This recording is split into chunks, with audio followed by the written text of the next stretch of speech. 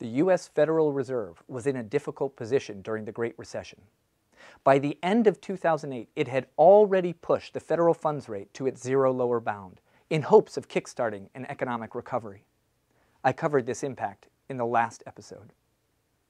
But even this dramatic cut wasn't enough. The economy was still suffering with millions unemployed and businesses on the brink of bankruptcy.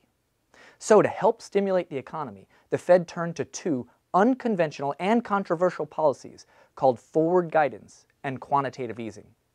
In this episode, I will examine the research on whether these policies help the economy recover.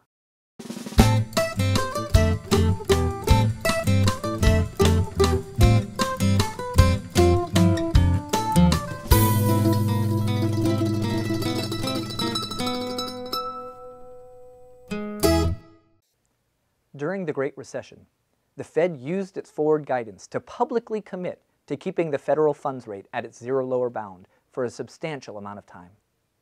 Actually, the commitment was even bolder than that. The Fed committed to keeping the Fed funds rate at zero even after the economy had started to recover. Quantitative easing was a series of programs through which the Fed bought over $3 trillion of long-term financial securities from private investors. Securities like treasuries and mortgage-backed securities. These purchases represented a massive expansion of the Fed's balance sheet. The intent of both policies was to put downward pressure on long-term interest rates. Advocates of these policies said that by lowering long-term interest rates, borrowing costs for households and companies would fall, encouraging them to spend more money.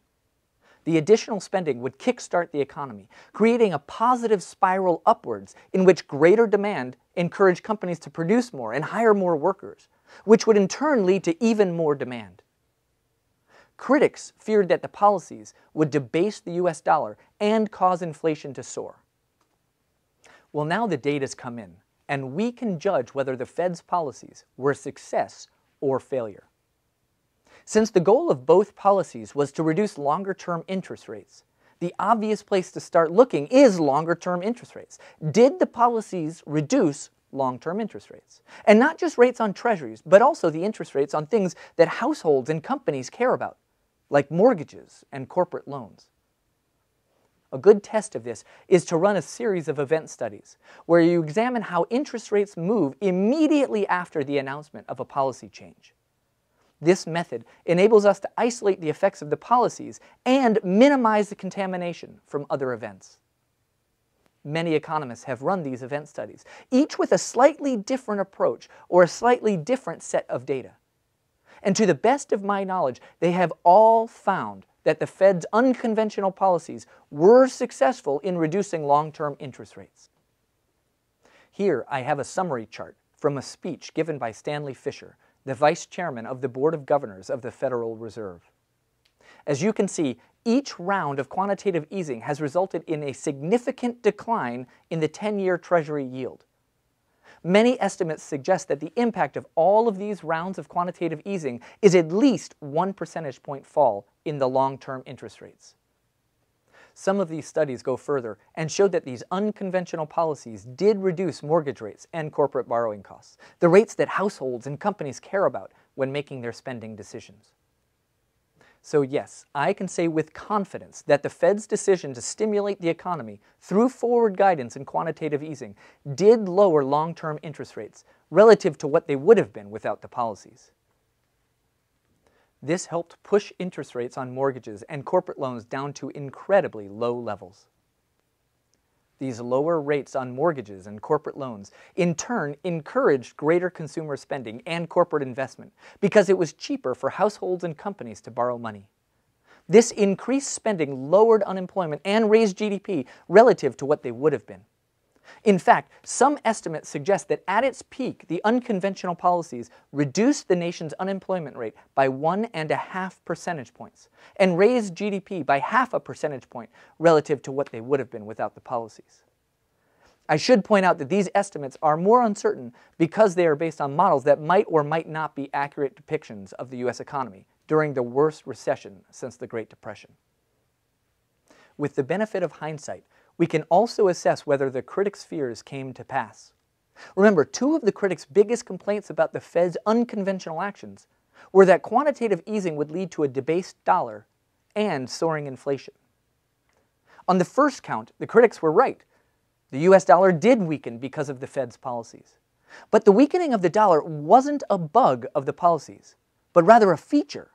When the dollar weakens, the US sells more to other countries because our products have become cheaper, and the US buys less from other countries because their products have become more expensive.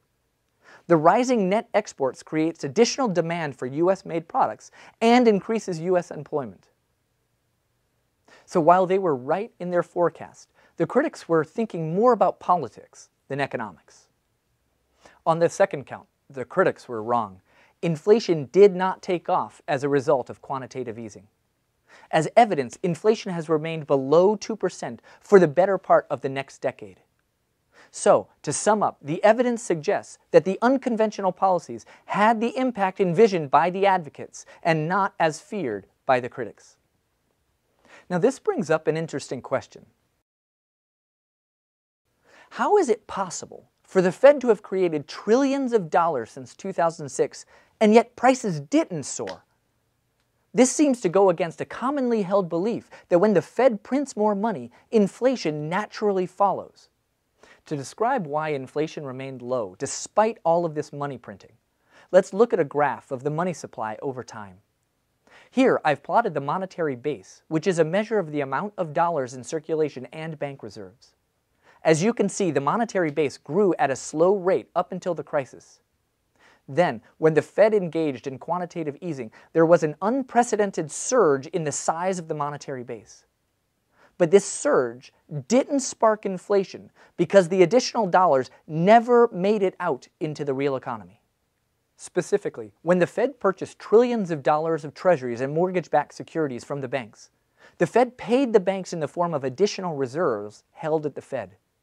In a healthy economy, the banks would then take this money out of reserves and use it to increase their lending.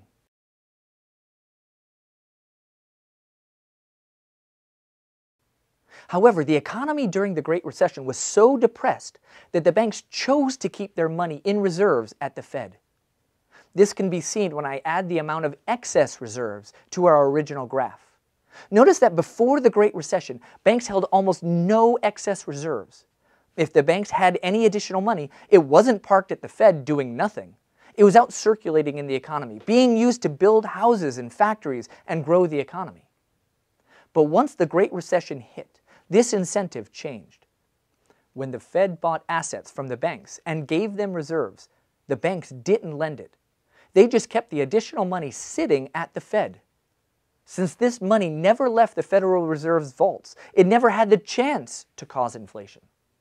This logic brings up one final worry. While inflation has remained low over the past decade or so because the economy has struggled, what'll happen when the US economy begins to enjoy strong growth and banks take their money out of the Fed and start to lend it out again? Wouldn't this raise inflation? The answer is that if inflation ever becomes a worry, the Fed will raise rates or begin to sell its treasuries back to the banks, preventing a rush of money into the economy. This process, in fact, started in December 2015, when the Fed raised rates for the first time in 7 years. While the Fed might struggle to lower interest rates during times of deep recession, the Federal Reserve faces no technical barrier to raising rates.